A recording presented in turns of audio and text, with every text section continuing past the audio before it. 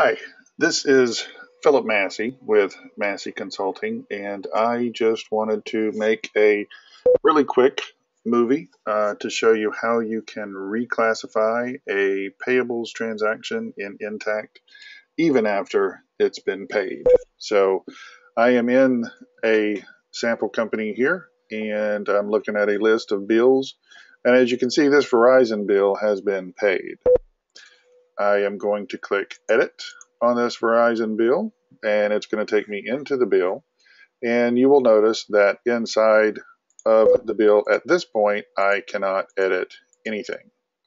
However, if I click the Reclassify button in the upper right-hand corner, it will then take me into a full edit mode on the document.